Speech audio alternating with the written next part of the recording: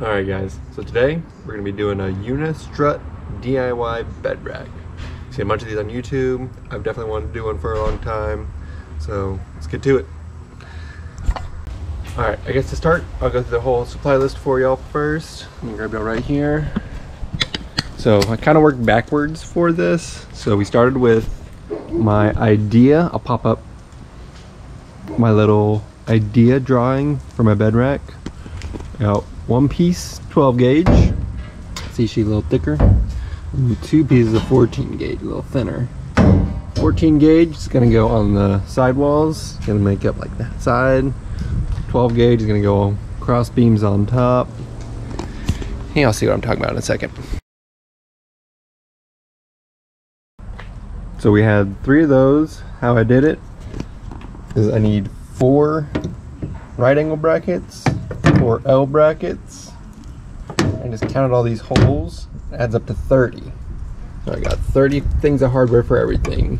30 cone nuts, 30 3/8 by 16 by 2 inch bolts, 30 washers.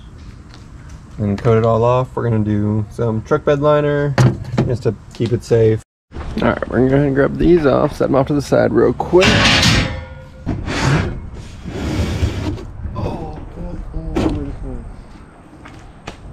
I know what I'm doing with y'all. We're just gonna put y'all right here.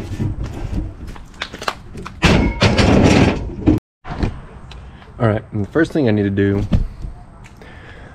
we're gonna take these things off, and if I can get you to see under there, they're like double-sided taped, so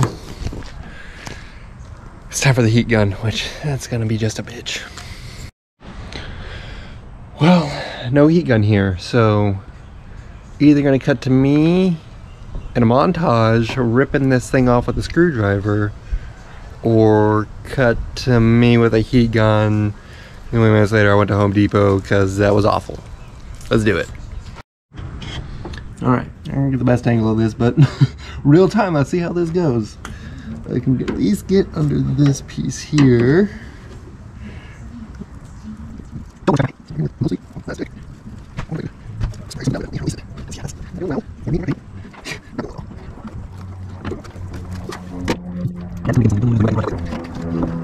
Oh yeah. Alright, always a fun talk with him. Let's keep going.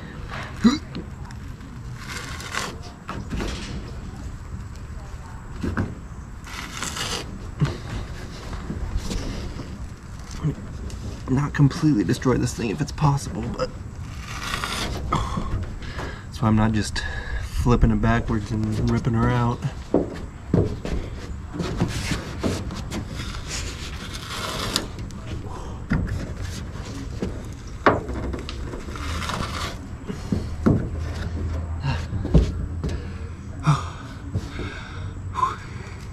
It's going. It's not easy, but it's going. Probably just gonna fast forward the rest of this. No heat gun though. I think I can get it. Whew, okay. I'll promise I'll time-lapse the other one from the top of my roof to show you, but I got it off. Maybe destroyed a little bit, but I got it off. Just double-sided tape here. I'm gonna have to mineral spirits this off or slowly work it off something.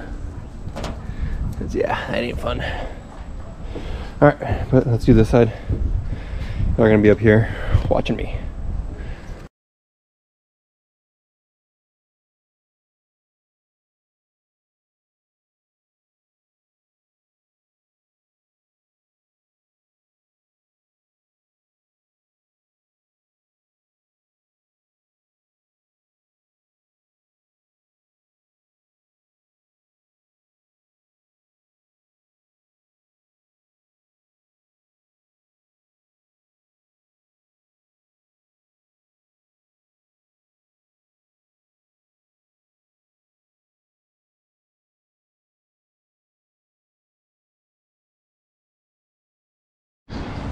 Like I said, you really shouldn't be doing it when you're flipping it over and ripping it up like that, but God, it's just so much easier. It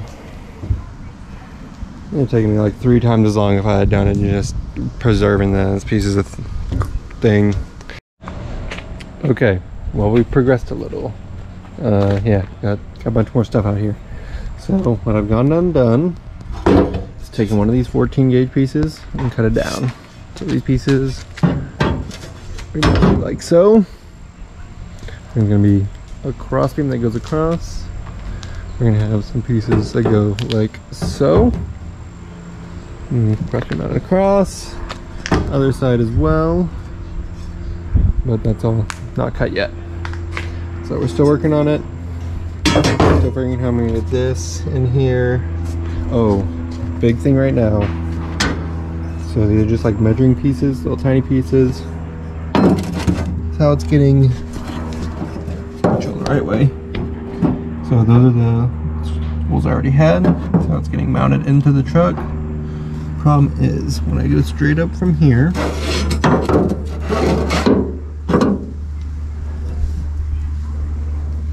and then my bed. So we're cutting holes, kind of right where this tape is missing. Gotta line it all up and everything.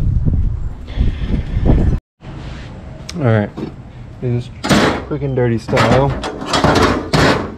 I'm going to lay down in the truck. We're gonna put you all over here.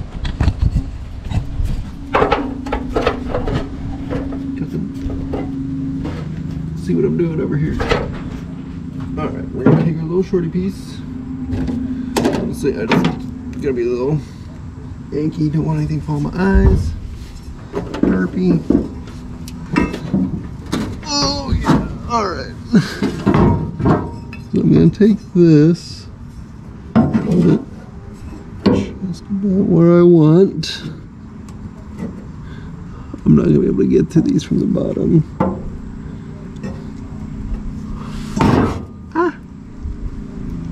That wasn't you, we're good. And then let's kind of eyeball it because that's where I'm at right now. Flush up against there.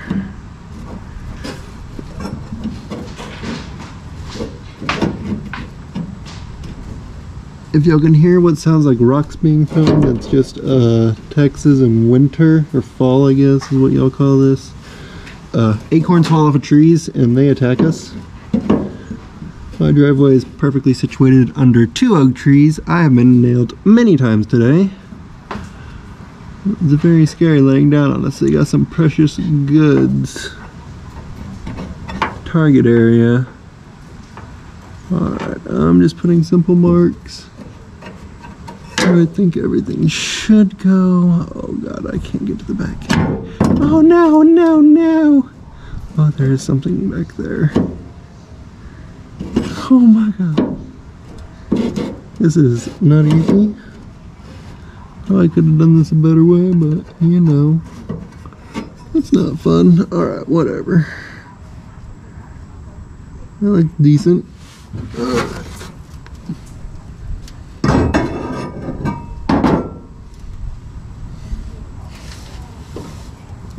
Sharpie. So let's see if y'all can tell what I did. Very little tiny faint marks. Yeah. Side, back. Get that glare off there. Right there. I don't know what I'm gonna do with those marks right now. The plan is to kind of, maybe, I don't know, drill up from the bottom so I have a direction of where I need to go. And then cut it out back from the top so it's easier to take those off the flares. We'll see. Alright, don't be mad. It's the next morning. Ran out of daytime. I had to go to Home Depot. They didn't have anything I wanted. Went to Lowe's. They didn't have the other things that I wanted. So I had to just kind of do some stuff. Alright, but progress has been made. Look at that. We have made some progress. I have. Alright, the hole's drilled. We're gonna jigsaw next. That's where we're at. All that done. See if the camera stays on for a little longer this time. Alright, one rough hole cut with a jigsaw. The next hole to be cut. I would let y'all watch this, but I have no way to mount this anywhere where y'all can watch it that y'all won't fall halfway through me cutting it. So, good luck. Alright guys, so we finished it.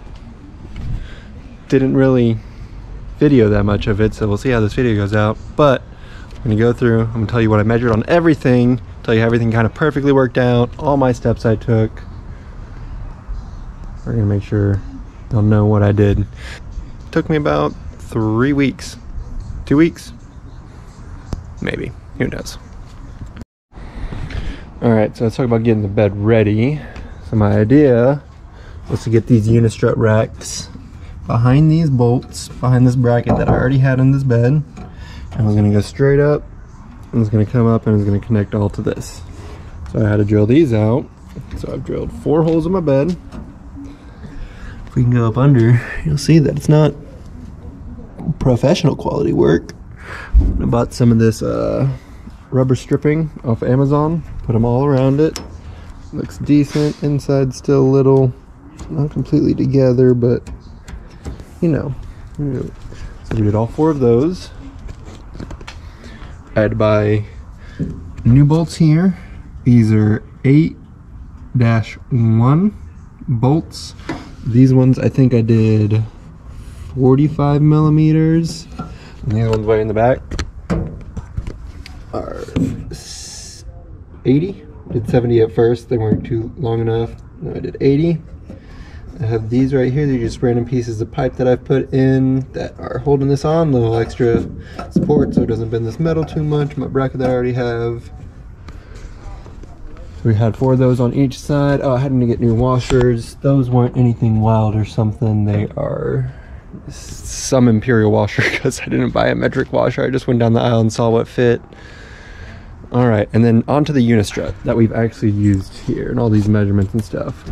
So it's called Unistrut, or Superstrut is actually what I think this is technically called. It has its name on here somewhere. Oh yeah, you probably can't see it. Unistrut, I bought 2 14 gauge pieces. That's these little thin pieces right here.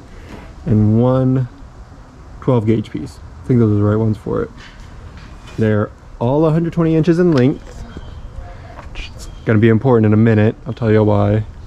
And I measured what I needed, cut them, sprayed them, put them on here.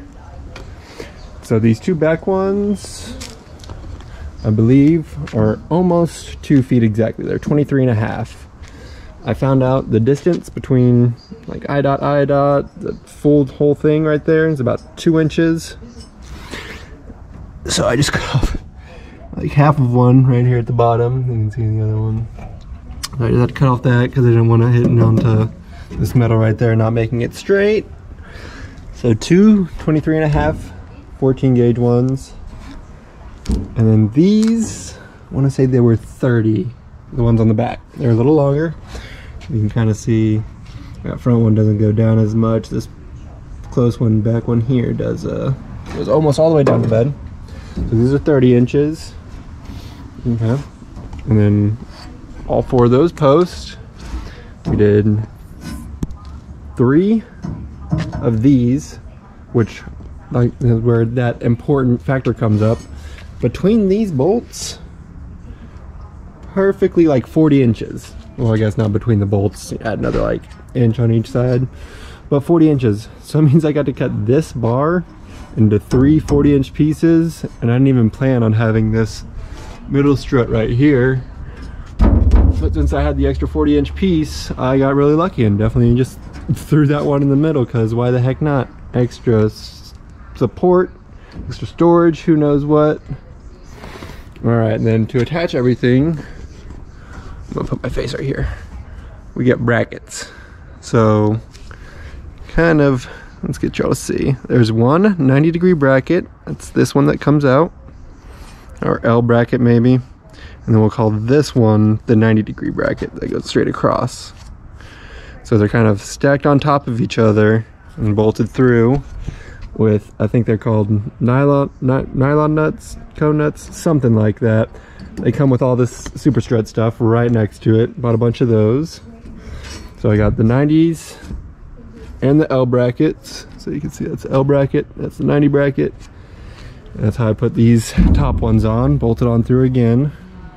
So this top 2 bars, once again, 120 inch length, that's 60 inches. That's perfectly in half. That is amazing how lucky I got. So we just got 2 60-inch pieces. And then we got those across, bolt them on. And then, like I said, I realized I had this extra piece. I got just 2 T-brackets from Home Depot as well. Same place you get all the other ones. Same cone nuts, nylon cone nuts in there and everything. And just put this baby across. And this thing is sturdy, gentlemen. Let me tell y'all, I can just take a pop squat right here, no problem. It ain't nothing. I can come, stand all the way up here, reach whatever I need on top. This thing ain't going anywhere. For a DIY Home Depot bed rack, this is freaking awesome. Let's not fall. Also acts like as a handle to help me get up to the bed. Like I love this thing. This thing is so cool. Money well spent. Speaking of which, total price, I will say conservatively or liberally, going on the high end, let's say $400. First time I went to Home Depot was less than $300, and that was all the unistrut, most of the brackets, most of the bolts, most of everything I needed. I've probably spent maybe another $100 at Home Depot, maybe a little more, maybe $400 to $500. So, but heck, for DIY, man, I'll take that all day. That's awesome. All right, let's see what else other information I can think of for y'all and put in the video as well. Otherwise, thank y'all for watching. Have a great day.